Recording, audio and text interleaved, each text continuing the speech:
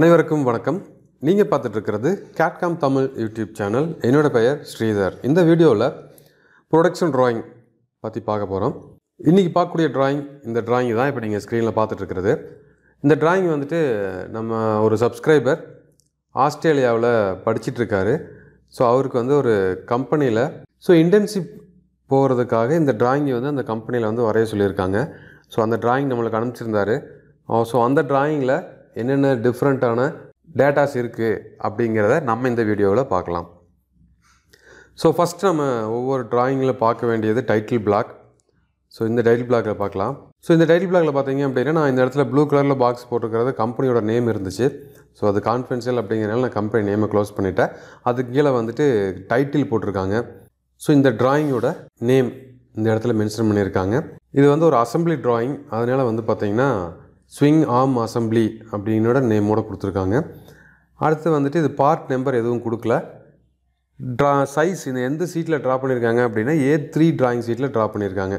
So இந்த இடத்துல A3 அப்படிங்கிறத அவங்க மென்ஷன் பண்ணியிருக்காங்க. ஸ்கேல் எதுவும் கொடுக்கல. ஸோ நம்பர் ஆஃப் சீட் பார்த்தீங்க அப்படின்னா 1/2, அதாவது 2 சீட்டில் ட்ரா பண்ணியிருக்காங்க. இந்த இது வந்து ஒரு சீட்டு, இன்னொரு சீட் ஒன்று கொடுத்துருக்கதா சொல்லியிருக்காங்க. பட் நம்மளுக்கு வந்து ஒரு சீட் மட்டும்தான் நம்ம சப்ஸ்கிரைபர் அனுப்பிச்சிருந்தார். அது மட்டும் இல்லாமல் இந்த டிராயிங் வந்து AutoCADல அவரை ட்ரா பண்ண சொல்லியிருந்தாங்க. ஸோ AutoCADல ட்ரா பண்ண டிராயிங்கும் நம்மளுக்கு அனுப்பிச்சிருந்தாங்க. ஸோ இது வந்து யார் ட்ரா பண்ணாங்க, செக்குடு பை, இந்த டிராயிங்கை யார் செக் பண்ணாங்க, யார் அப்ரூவ்டு கொடுத்தாங்க, ஸோ அந்த டேட்டாஸ் இங்கே கொடுத்துருக்காங்க.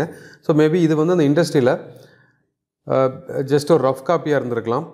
அப்படி இல்லை அப்படின்னா இது மாதிரி இன்டர்ன்ஷிப் வர ஸ்டூடெண்ட்ஸுக்கு இதை கொடுத்து அவங்களுக்கு ப்ராக்டிஸ் பண்ணக்கூடிய டிராயிங்காக இருந்திருக்கலாம். ஸோ அதனால தான் வந்து பார்த்திங்க அப்படின்னா ஃபுல் டேட்டாஸ் எதுவும் இல்லாமல் சும்மா அந்த பேசிக்காக அந்த டெம்ப்ளேட் மட்டுமே இங்கே யூஸ் பண்ணியிருக்காங்க.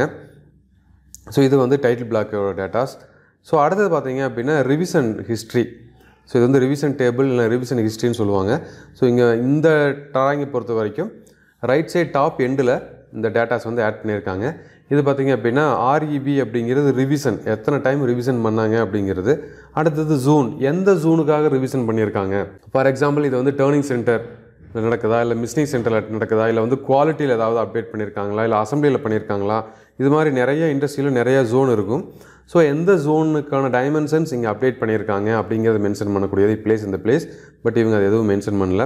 ஏன்னா இது வந்து ஃபஸ்ட்டு ரிலீஸ். ஸோ இந்த டிராயிங்கை ஃபஸ்ட் டைம் இப்போ தான் ரிலீஸ் பண்ணியிருக்காங்க. இதோட ரிலீஸ்டு டேட் அப்படின்னு பார்த்தீங்க அப்படின்னா 30/10/2016 ரிலீஸ் பண்ணியிருக்காங்க.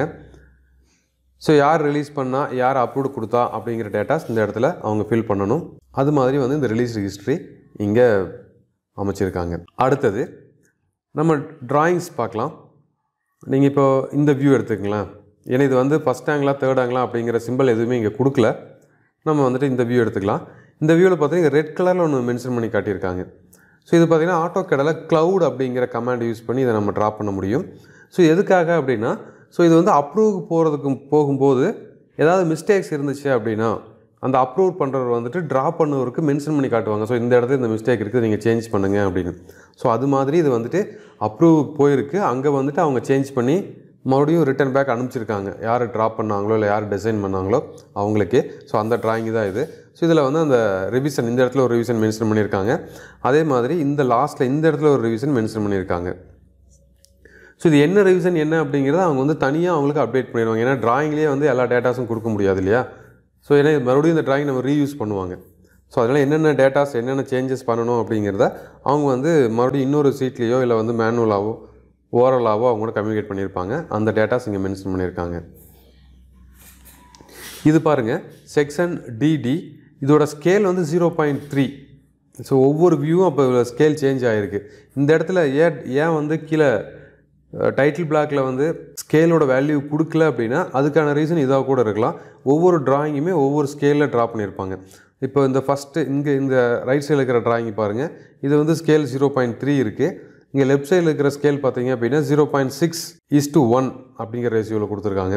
ஸோ அப்போ இந்த 2-3 ஸ்கேல் இருக்கிறதுனால நம்ம அந்தந்த டிராயிங்கை பார்த்து இல்லை அந்தந்த வியூவை பார்த்து நம்ம ஸ்கேல் எடுத்துக்கணும் அப்படிங்கிறதுனால தான் கீழே வந்து காமனாக அவங்க ஸ்கேல் கொடுக்காமல் இருக்காங்க.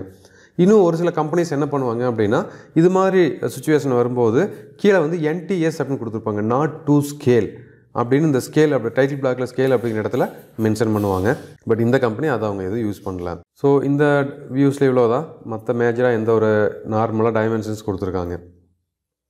அடுத்தது இதில் பாருங்கள் டைமென்ஷன் மட்டும் இல்லாமல் அதுக்கூட நேம் இந்த இடத்துல கொடுத்துருக்காங்க. ஸோ ஸ்பிண்டில்னா எது, டிஸ்க்னா எது அப்படிங்கிறதுமே இந்த இடத்துல கொடுத்துருக்காங்க. அடுத்தது அது இந்த டைமென்ஷன் மட்டும் கொடுக்காம டைமென்ஷனில் சம் நோட்ஸும் கொடுத்துருக்காங்க. மிஷின்டு surface to not be coated C note 1. So இந்த இடத்துல பார்த்தீங்க அப்படின்னா மிஷினிங் பண்ண பிளேஸில் வந்து நீங்கள் எதுவும் வந்து கோட்டிங் கொடுக்கக்கூடாது அப்படின்னு கொடுத்துருக்காங்க. அதை பற்றியான இன்னும் நிறைய தகவல்கள் வேணும் அப்படின்னா நோட் 1 வந்து நீங்கள் செக் பண்ணி பாருங்கள் அப்படின்னு கொடுத்துருக்காங்க. ஸோ அந்த நோட் 1 எங்கே இருக்குது அப்படின்னா இந்த இடத்துல கீழே வாங்க, லெஃப்ட் சைடு லோயர் கார்னரில் பார்த்தீங்கன்னா நோட்னு கொடுத்துருக்காங்க. 1 2 3 4 அப்படின்னு ஒரு 4 நோட் கொடுத்துருக்காங்க. அப்போ நம்ம இந்த நோட்டை பார்த்து நீங்கள் தெரிஞ்சுக்கலாம். ஸோ இந்த ஃபஸ்ட்டு நோட் வந்து எந்த இடத்துல நம்ம அப்ளை பண்ணணும். அப்போ இந்த ஃபஸ்ட்டு ட்ராயிங்கில் இந்த ஸ்பிண்டிலிருந்து டிஸ்க் வரைக்கும் உள்ள டிஸ்டன்ஸ், இந்த டிஸ்டன்ஸில் தான் வந்து அந்த ஃபஸ்ட்டு நோட்டை அப்ளை பண்ணணும். அதே மாதிரி செகண்ட் நோட் எங்கே அப்ளை பண்ணணும்னு பார்த்தீங்கன்னா இங்கே கொடுத்துருக்காங்க பாருங்கள். இந்த வியூவில் டீட்டெயில் எல் அப்படின்னு கொடுத்துருக்காங்க இல்லைங்களா, இந்த ட்ராயிங்கில் இந்த இடத்துல ஒரு ஏரோ மார்க் போட்டு சி நோட் 2 அப்படின்னு கொடுத்துருக்காங்க. அப்போ இங்கே இருக்கிற நோட் வந்து நம்ம இந்த வியூஸ்க்கு யூஸ் பண்ணிக்கணும். அப்படி இங்கே நோட்டில் என்ன கொடுத்துருக்காங்க அப்படின்னா ஃபினிஷிங்கில் வந்துட்டு ஒரு சில்வர் கலர் கோட்டிங் பண்ண சொல்லியிருக்காங்க. 9 மைக்ரானில் வந்து மினிமம் அந்த கோட்டிங் திக்னஸ் இருக்கணும் அப்படின்னு கொடுத்துருக்காங்க. ஸோ அது எவ்வளோ லென்த்துக்கு எந்த இடத்துல இருக்கணும் அப்படிங்கிறத பற்றியான ஃபுல் டேட்டாஸ் இந்த ஃபஸ்ட் ஒன்னில் கொடுத்துருக்காங்க.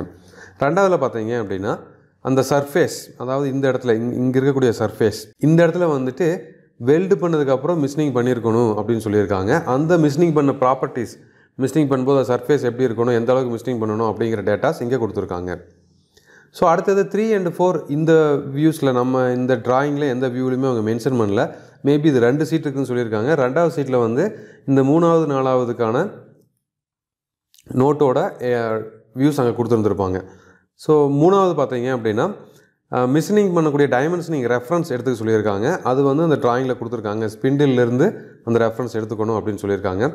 4வது வந்து அசம்பிளி. ஸோ ஈச் செட்டு, ஒவ்வொரு செட்டுமே வந்துட்டு included right and left assembly அப்படின்னு கொடுத்துருக்காங்க. ஸோ அசம்பிளி பற்றியான இன்ஃபர்மேஷன் நோட் இங்கே கொடுத்துருக்காங்க. ஸோ அப்போ இந்த ட்ராயிங்கை பொறுத்த வரைக்கும் நம்மளுக்கு ஒரு சின்ன டைட்டில் பிளாக் இருக்குது. ரிவிஷன் ஹிஸ்ட்ரிக்கான டேபிள் இங்கே கொடுத்துருக்காங்க. அது மட்டும் இல்லாமல் நோட் கொடுத்துருக்காங்க. எந்தெந்த நோட் எந்தெந்த பிளேஸில் நம்ம இம்ப்ளிமெண்ட் பண்ணணும் அப்படிங்கிறதுக்கான இந்த ஏரோ மார்க் கொடுத்தா அந்த இடத்துல அவங்க மென்ஷன் பண்ணியிருக்காங்க. ஸோ இந்த ட்ராயிங்கிலிருந்து நம்ம இந்த 3 முக்கியமான விஷயங்கள் தெரிஞ்சுக்கிறோம்.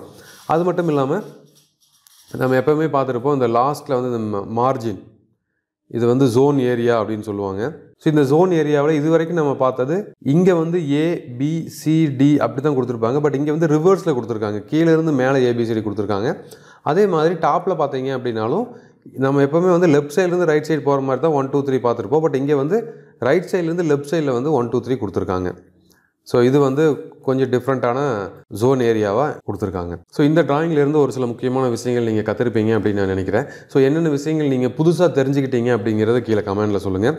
இந்த வீடியோ உங்களுக்கு பயனுள்ளதாக இருந்துச்சா இல்லையா அப்படிங்கிறதையும் கீழே கமெண்டில் சொல்லுங்கள். இந்த வீடியோ உங்கள் நண்பர்களுக்கும் பயனுள்ளதாக இருக்கும்னு நினச்சிங்க அப்படின்னா அவங்களுக்கும் வாட்ஸ்அப், ஃபேஸ்புக், ட்விட்டர் மூலமாக ஷேர் பண்ணுங்கள். அவங்களையும் சப்ஸ்கிரைப் பண்ண சொல்லுங்கள். இது வரைக்கும் நம்ம கேட்காம் தமிழ் யூடியூப் சேனலை சப்ஸ்கிரைப் பண்ணலாம் அப்படின்னா மறக்காமல் சப்ஸ்கிரைப் பண்ணுங்கள். கூடவே பெல் ஐக்கானையும் கிளிக் பண்ணுங்கள். நம்ம கேட்காம் யூடியூப் சேனலில் அப்லோட் பண்ணக்கூடிய எல்லா வீடியோஸையும் தொடர்ந்து பாருங்கள். கேட்காமில் நிறையா கற்றுக்குங்க. மீண்டும் இன்னொரு இன்ட்ரெஸ்டிங்கான வீடியோவில் உங்களை சந்திக்கிறேன். நன்றி, வணக்கம்.